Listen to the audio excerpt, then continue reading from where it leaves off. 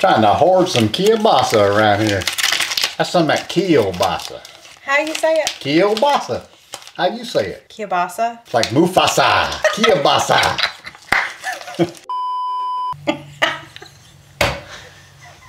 Stop. I'm waiting. Uh-huh. Time is a ticking. Go away. If you were like us, you always have some of this on hand. We've either got some in the fridge or the freezer, and it's just great for quick meals. Hey y'all, I'm Mandy, and this is Mandy in the Making. I love to just use kielbasa or chicken sausage in place of chicken or some other type of meat when I'm in a hurry. It's already cooked. You just need to saute it, warm it up, and you're ready to go. This first recipe we're making is called cheesy kielbasa rice and broccoli skillet. We don't have a lot of chopping to do, but we're gonna dice this red bell pepper as well as this small onion.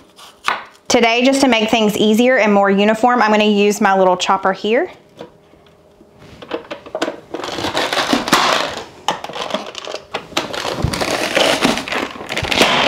So now Stephen is just gonna cut up our broccoli for us. We want bite-sized pieces.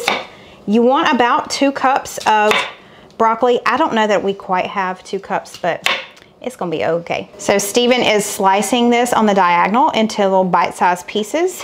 We're getting fancy on the diag. On the diag? We're doing a little geometry here. You didn't know geometry class was gonna come into play here with these chopping of this kielbasa. While he is slicing that up, I'm gonna start heating up this large skillet. You want a large skillet that has a lid. And we're gonna heat it to about medium high. We don't need a lot of olive oil, but I'm just gonna add just a little bit to the pan. And we're gonna saute our kielbasa here in just a second. Take that over to the stove. Let's do this, come on. Okay. So we just need like 3 or 4 minutes. You just wanna brown it up just a little bit. And then we're gonna be removing it out of the pan before we move on. Okay, we're getting some good color on these. So it's time to turn them. They've been in for maybe 2 minutes. We'll just leave them in for another minute or 2 and then we'll take them out. Okay, if you're new here, this is Commentator. He reads the comments from the last video. So the last video that you guys saw was our best of, and there were some great comments on that video. This is from Brenda Teague. She said, I get tickled when Stephen does his announcer voice. I expect to hear it followed with, are you ready to rumble? He has the best announcer voice. I love it when he does his announcer voice. It always tickles people when they don't know that he does it and he just breaks out with it. Everybody's like... And I just started doing it as a joke. Yeah, he did. When I was in the military. Yeah. And everybody requests his announcer voice. So I just thought that was funny because he has said, are you ready to rumble? A gazillion times. Look at the color on those. Oh yeah. Smells really good. Yum. Back to our hot skillet, he's adding a little bit more oil, and we are going to saute our onion and our bell pepper. If you have some brown bits on the bottom, you want to scrape that up right now because it's going to add in some flavor. We don't have a lot of brown bits because we have the caraway pans and they're so non-stick that we don't have that. But if you do, that's gonna work in your favor for this recipe. Our onion has gotten pretty soft. You need about 2 cloves of minced garlic, but you let the garlic tell you how much needs to go in there. It will tell you. And then we need some salt and pepper.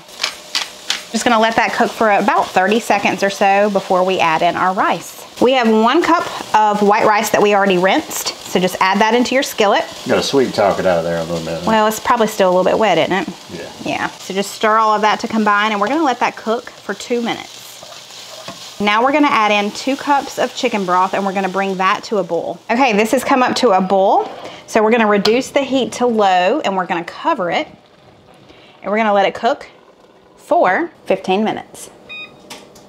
It has been a mess.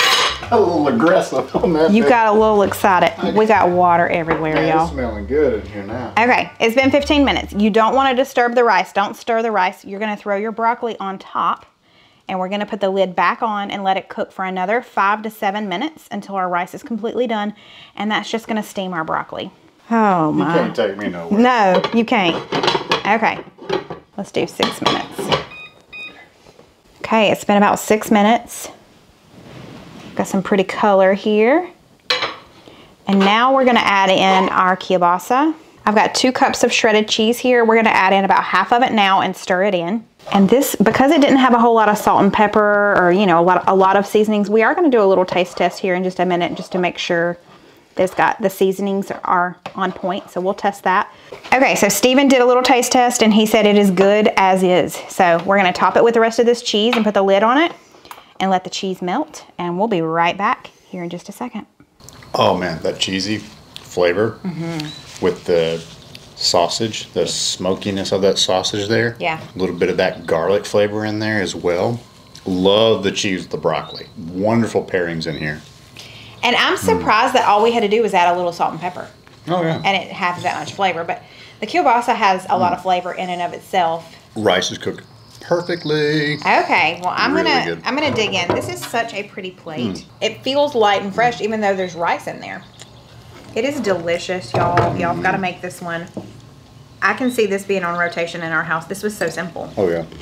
This little girl loves the porch. She has quite the setup, y'all. Have I showed you? Let me show you. As she's eating cheese off of his finger. We just recently got this rug, and it really ties down this space over here, anchors down the like living room space. The rug came from Sam's. All of this came from Sam's. But this is her little mat with her water bowl. She has got quite the setup. She likes to be over here in the sun. Did you get enough cheese? She said, nope. Tonight, this is another one-pot meal, and it's going to be a pasta dish. This is one-pan creamy sausage pasta. To get started, I'm just going to go ahead and chop up this beef smoked sausage. You can use whichever one you like. I just grabbed this one for a little something different tonight. We've got all of that sliced up. Now let's take this over to the stove. Okay, so we've got an onion here and a green bell pepper. I'm gonna dice those using my handy dandy dicer over here. So we switched places. Steven is just chopping up a little parsley, and we're also going to be adding in a chopped up jalapeno. You can leave this out if you don't like heat in yours. That is totally optional. We're gonna start this one out just like we did the last one that we made, and we're just going to brown up our sausage here in this really large skillet. I do have just a little bit of olive oil in there, and this will probably take 4 or 5 minutes just to get some good color. Rachel, you want some cheese on, girl? Okay. Okay, so we're removing this to a paper towel lined plate. We're gonna leave the oil behind because we're gonna be cooking or sauteing our onions and bell pepper in there. Oh man, look at that color on these guys. Yeah, it looks good. It smells good too. Yeah. Okay, we're just gonna saute this for 4 or 5 minutes until everything gets really soft. Steven's just gonna add a little bit of salt and pepper to this while it's cooking. This last minute or so, we're gonna throw in a little bit of minced garlic and let it cook for about a minute. You want about 3 cloves of garlic, or however much your heart desires. We'll let that cook for another 30 seconds to a minute. The recipe calls for 4 small tomatoes diced. We're just gonna go with a can of fire roasted tomatoes. So there's a lot of juice in this, but the juice has a lot of flavor, so we're gonna leave it in there.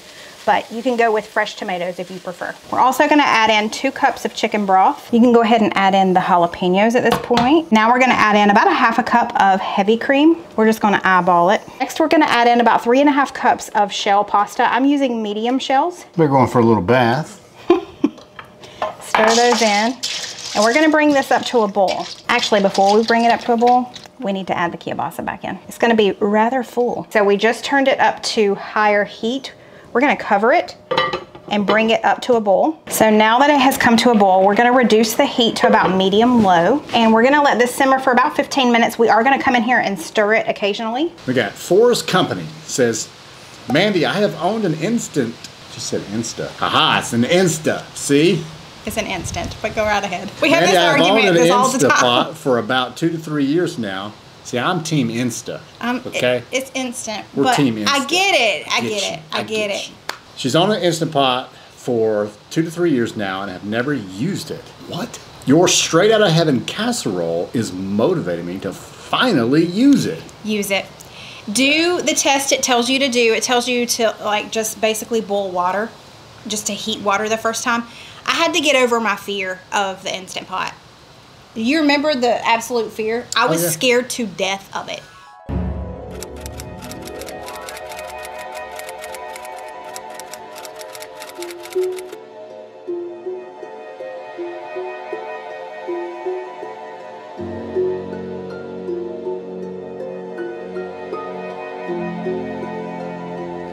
I feel like I'm about to go into battle. Like I need to pull my hair back.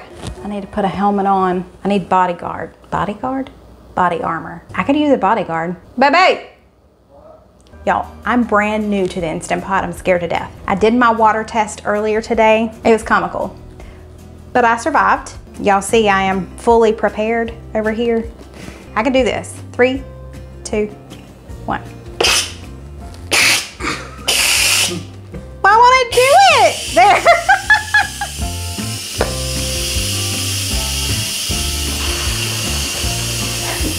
But now that I'm used to it, The whole pressure cooker fears yeah, and all that stuff. You just, the biggest thing is you want to make sure that it's in an area when you release the steam, it's not going to get all over your cabinets or anything.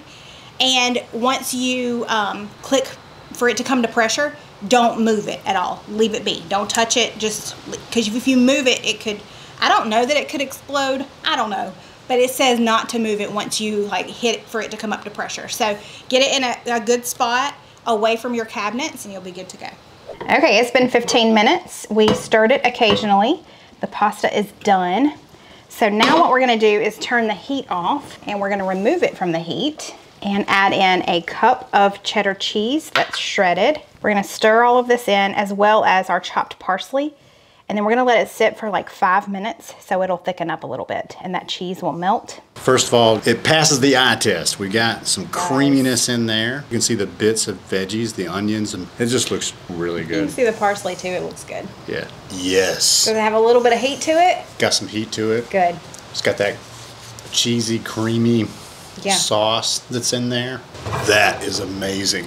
Okay, I gotta dig in, y'all. Really this good. Smells Love so this. good. Oh man, the smoky flavors of the sausage with this. Yeah. Wow. This is so creamy and good. And y'all, just a little bit of salt and pepper. That's the thing that's astounded me on the last two that we've made. All we've added is just a tiny bit of salt and pepper. That's right. It's just got so much flavor in the sausage. And then all the other things, you know, there's, of course, in the chicken broth and in the tomatoes, the diced tomatoes, the cheese, there's some salt in those things too, but that's all it needed. It's so amazing. Man, this is really good. Very rich in flavor. Does not disappoint. And if you were like, oh, I don't know if I want to add the jalapeno or not, it's not super spicy. It's just got a little bit of spice to it, so just a heads up. And we did not seed our jalapeno. We left the seeds in, and it's just fine. But what did you say just a second ago? You might want to look for this one on a best of video. Yeah, definitely need to make this one. Tonight's subby supper is called kielbasa. I always feel like I'm saying that wrong. Tell me how you say it below. I've heard it a lot of different ways. I'm gonna say kielbasa skillet stew. We're gonna serve it over rice, and I'm also gonna make Stephen's grandmother's recipe of cornbread. But the first thing we're gonna do is cook up some bacon, and then we're gonna leave the fat in the pan and then cook up some other stuff in that, which means it's gonna have a ton of flavor. While our bacon is cooking, I'm gonna go ahead and slice this really thinly.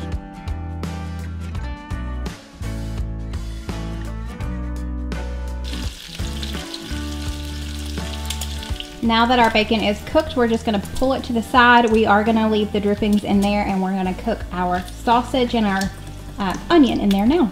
I've got 1 medium-sized onion that's been diced, and we're adding in our kielbasa sausage.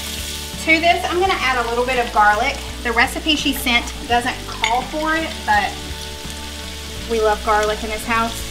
So basically, we are just cooking this for a couple of minutes just until these onions are really soft and translucent, and they are getting there quickly. I've got a small green bell pepper that's been chopped and 2 carrots that have been thinly sliced. The recipe calls for a 4-ounce can of diced green chilies. I had a 7-ounce can, so we're just going to use that. 2 cans of great northern beans that have not been drained.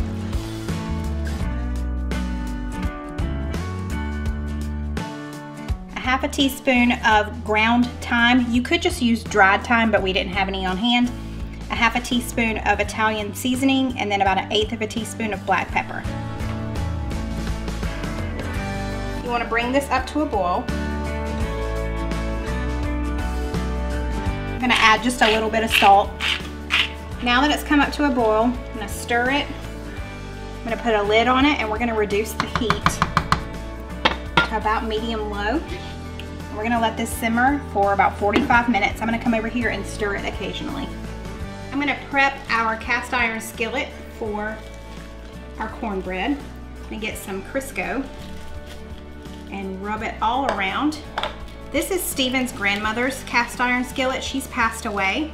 If you've been with me for a while, then you may have seen the video where I shared all about this. I will link that below. It's a neat story of how we got it, but we use this every time we make cornbread and it works out perfectly every single time. I've got 2½ cups of self-rising corn meal. I'm adding 1/2 cup of Crisco. And I'm adding in 2 eggs.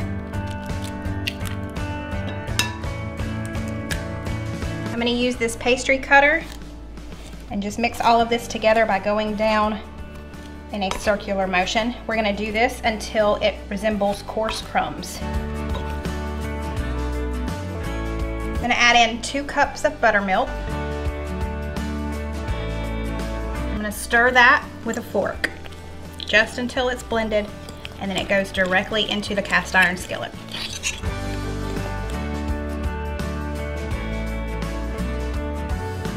Okay, this is gonna go in an oven. I've got the oven preheated to 425 and it's gonna bake for 25 to 35 minutes. Our sweet spot always seems to be exactly 30 minutes.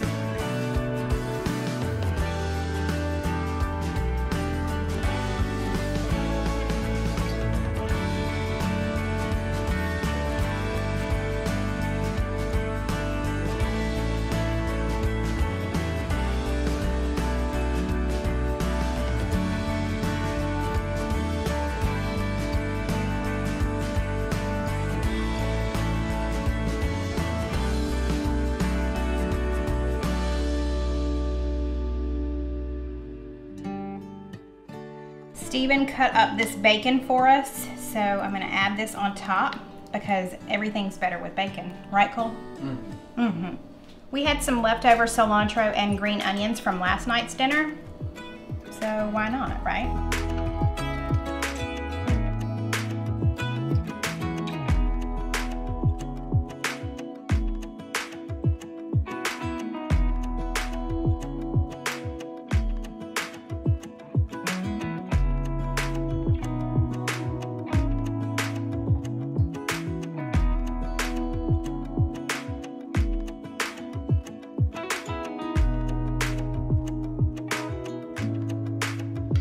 This looks really good. It does. My kind of meal is kind of like a chili. That's really good. Oh yeah. That is really, really good. Mm-hmm. The bacon, and then the sauce is really, really good. It's not too watery. It's rich. It's got, you know, you can definitely taste all the seasonings that you put in there. And the veggies are really soft. Mm-hmm. Thank you, Jessica, for sending this in. This is so easy. I love how easy this was and how tasty it is. Linda Switzer says, I absolutely love how Mr. Commentator is so supportive of you. I can't speak. Love your love. Y'all crack me up. So thank you very much. I am appreciative of how supportive he is too. I've had a channel for 5 years now. I would not have had a channel for 5 years if this guy was not so supportive. It's really hard to do YouTube and to put your life out there. But if he was against it or really just didn't want to have anything to do with it, I think it would just be a lot harder. I mean, we've really found that we enjoy doing this together. It's fun. We have fun. Yeah. I mean, there's moments of we get a little tense in the kitchen sometimes. Yeah. There's moments of that. Just the itsy bitsy weensy bit. But overall, we really enjoy. He gets off work, he comes in there and he helps. Either he's worked late and he just comes and does the taste test, or he's able to actually help me cook. And that just, it's a great time for us to spend together. It really is. I will tell you, it's been, I've been talking about that recently, of just getting back into the kitchen and doing some more of the filming and stuff. I really just like being a part of the whole cooking process. He loves to cook, y'all. If you don't know that way I can taste it, be a part of the whole design process or whatever. Yeah, it's a fun thing for us to do together. We enjoy it. And we're so glad that y'all enjoy seeing us together, because this is just us. You can ask anybody who knows us in real life. This is just us. This is how we operate together, and I love that it comes across on camera. and that you guys enjoy it.